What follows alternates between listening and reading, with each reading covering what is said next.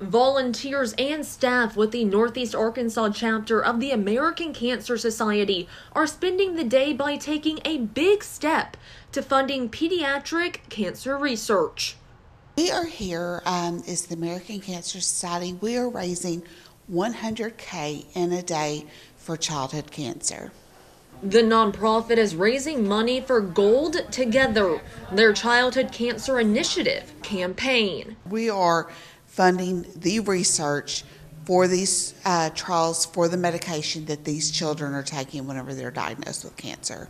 For many volunteers, the drive to raise money hits close to home, like Susie Woodring, whose daughter is a St. Jude patient. It's very personal. I'm very passionate about it. So seeing people donate, you just put it out there on social media and someone could be from across the country donating, saying, hey, I support you. That's huge. 70 years ago, a childhood cancer diagnosis was almost always fatal. But thanks to research, those statistics and numbers have drastically improved. Today, with the current therapies we have, survival is over 80%. And so for most of our patients, we can be incredibly hopeful.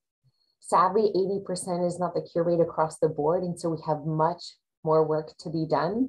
And that's where the research part comes in. This is the first year the Northeast Arkansas chapter of the American Cancer Society has hosted Gold Together. In addition to research, funding will be used to provide education and preventive care. 1 in 266 children will be diagnosed with cancer before the age of 19.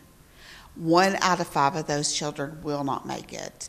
We have got to put more money into research for pediatric cancer. Advocating today with hopes they will be a step closer to curing the disease that has impacted children and families for decades. This could be anyone's family, this could be anyone's child.